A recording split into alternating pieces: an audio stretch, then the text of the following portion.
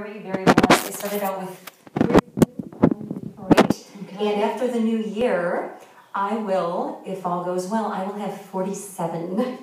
So that is just a great blessing because we've needed that. We've needed the growth. So God has just opened a lot of doors, and all at the right time. It's like there was nothing.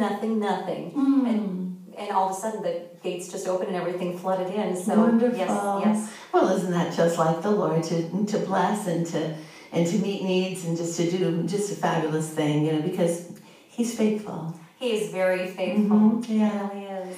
Well, we are going to hear from you coming up in just a moment here on the Praise Company on WMUZ The Light. So you can go ahead and get yourself in that studio, and you're going to. What are you going to sing? I'm going to sing "Merry Christmas, Darling." Oh, I cannot wait. Carrie Carpenter. Oh, I love it. Okay, well, I'm looking forward to it. Thank you so much, girl. Thank you. Okay. Ellen Oxoyan, she will be next live here on the Praise Company on WMUZ 103.5 FM. Really excited to hear her. Here is Stephen Curtis Chapman on